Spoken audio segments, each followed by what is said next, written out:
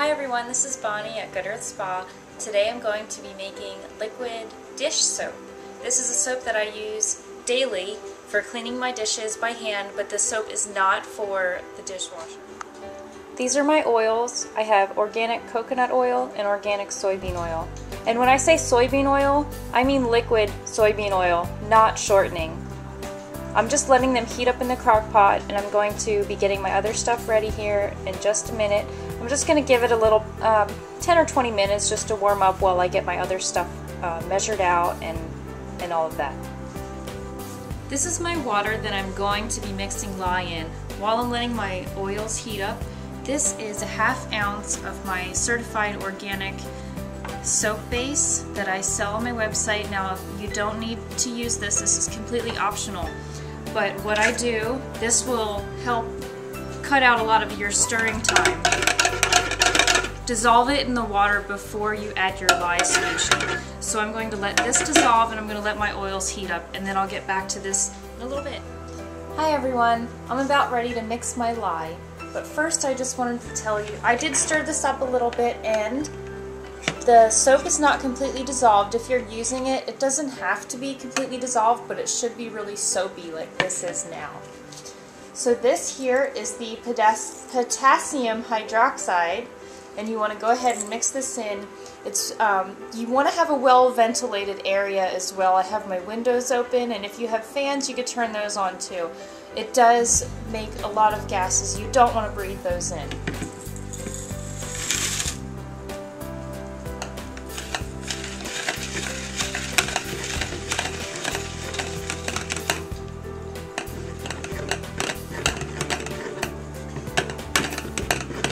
You could wear a mask too. I'm just kind of staying down low because everything's going to rise up, and that's just what I'm going to do.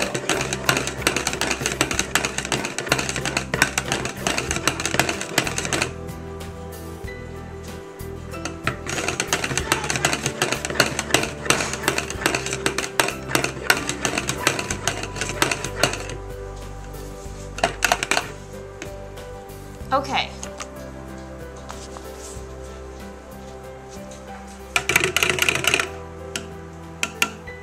Now I'm about ready to pour this in.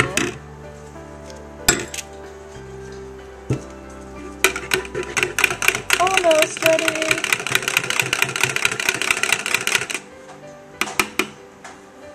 Okay.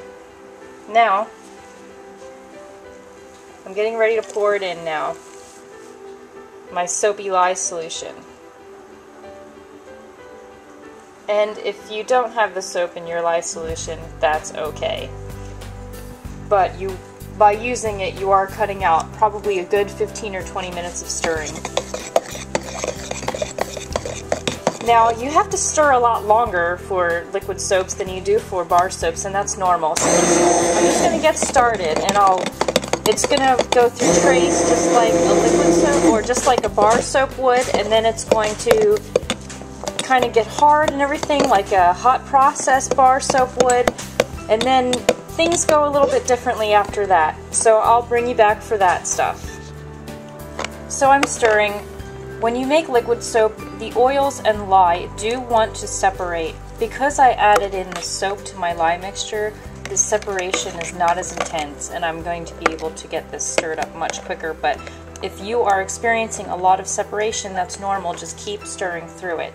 You may need to be stirring anywhere from 15 minutes to 45 minutes, maybe possibly even an hour. So just hang in there and keep stirring, and try to put some grated soap in your lye solution if you have it.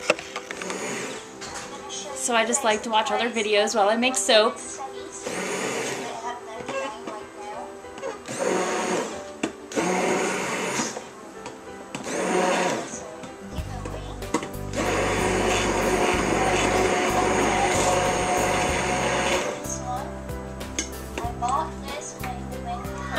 I'm reaching trace right now. Here we go.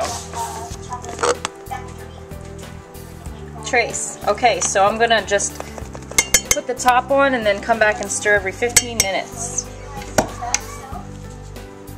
This is how my soap looks after 15 minutes of sitting. You can see there's some separation. See the liquid and everything. So just stir it back up.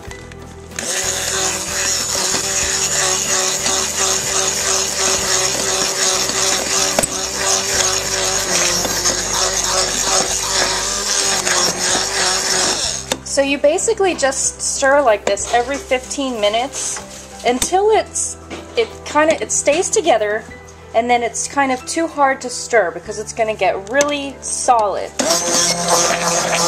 At that point, you can just stir every 30 minutes.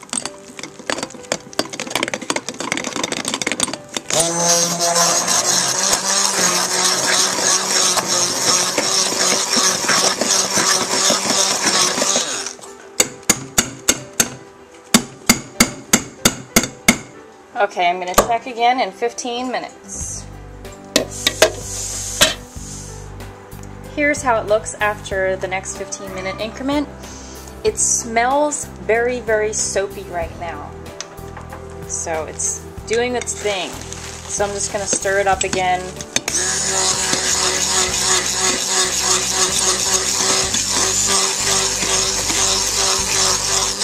It looks creamy right now. It's easy to stir. I think it maybe already went through the solid stage. Sometimes it goes through a lot of stages, and then sometimes it may look funny to you, but just wait. Every 10 minutes or so it could look different. So don't be concerned if it looks like a rock or if it looks like it's separating. All pretty normal.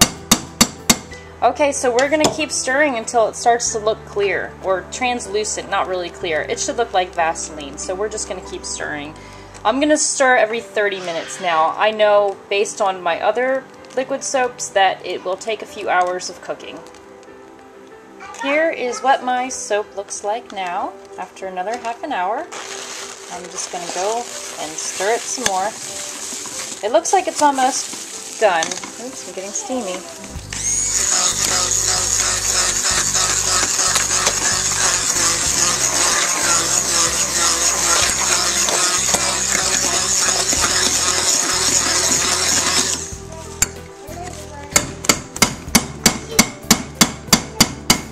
I'm going to let it cook for 30 more minutes, and then I'm going to test it and see if it's finished. Okay everyone, you see how it went from looking creamy to looking very translucent and Vaseline-like? Well, that's great. That's normal. So what I want to show you now is how you test to see if it's done. I've taken 1 ounce of the soap paste to 2 ounces of water, and I'm going to mix it and dissolve it. Now, in case you're wondering, how does this work? How do I know it's done? Why do I know that this is accurate, that this works? Well, basically, liquid soaps are fully saponified, so there shouldn't be any fatty acids left in the soap when it's finished. They should all be completely cooked. It should all be completely neutralized by the lye. So in order to test for that, it should completely dissolve in water. So I'm going to mix this up until it's completely dissolved and it's getting really bubbly. If the bubbles are bothering you, just get some alcohol spray and it'll take care of those bubbles for you. So, but anyway, I'm just going to mix it up, and when it's completely dissolved, the way I like to test it is I like to get something that I can read, put it over it, and then see if I can read through it. So it'll take me a minute or so to get this stirred up enough for that. Getting steam, sorry. Okay, so you can see that there are a few chunks left, but that's okay. I can tell by the color change that enough has dissolved for me to test this, and I can already see this towel with really great detail, so I already know that it's good. But just to show you my little trick, so that you can see that the clarity of the soap is good. Alright, so I'm just going to pour this back in here. It's finished, so I'm going to get my water going so I can get ready to dilute this some. So I have my water. I just put it on the kettle and boiled it. And right now I'm adding 2 tablespoons of citric acid. This is going to be neutralizing our soap, because if you run this recipe through a lye calculator, you will find that we're using a lye excess, which is necessary in a potassium soap. Okay, so you can see this is hot. And where did I put my glove? Here it is. So after this, the soap will be neutralized.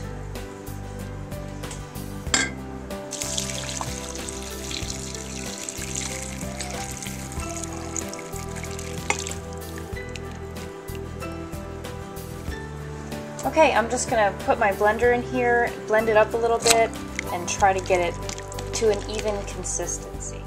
Okay, hi everyone. I just wanted to show you that it is clear underneath because I finally got it to settle enough. I just needed to wait a little bit longer because I had to actually run outside. There was a hawk circling my ducks. I had to put my ducks in a pen. So you can see that the soap is clear on the inside.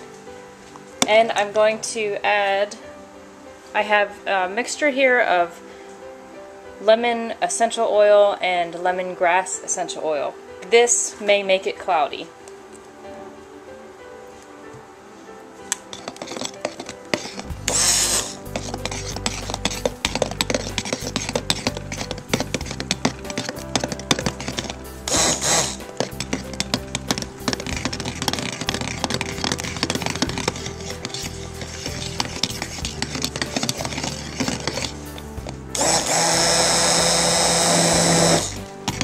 So this is it. This is my concentrated dish soap, and how I'm going to store it is I'm going to put it in some mason jars, and I'm going to put a lid and ring around them so that I can store some away. And then what I have left over, I'm going to pour into a little hand pump, a little plastic bottle with a pump.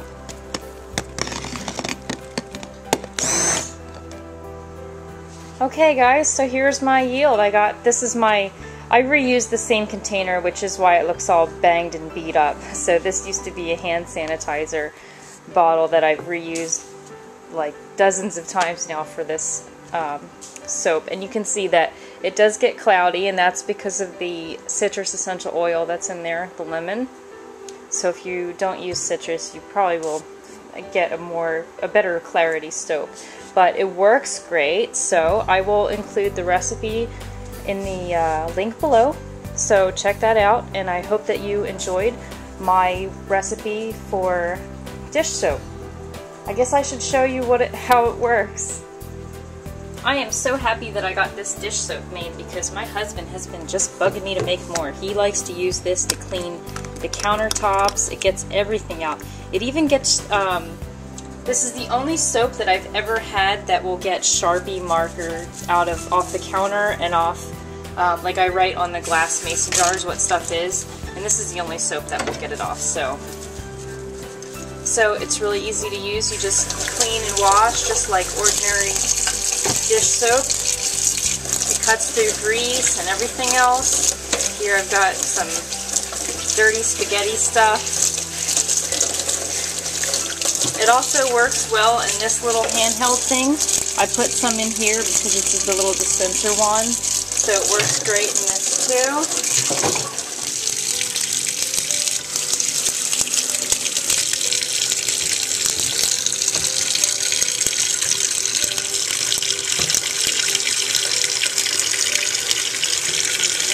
Well, I guess the water pressure is really low right now because the garden irrigation is on, but it does bubble very nicely. It's a very, very bubbly soap, which is why you don't use it in your dishwasher. You just use it in the sink. I just washed all my dishes.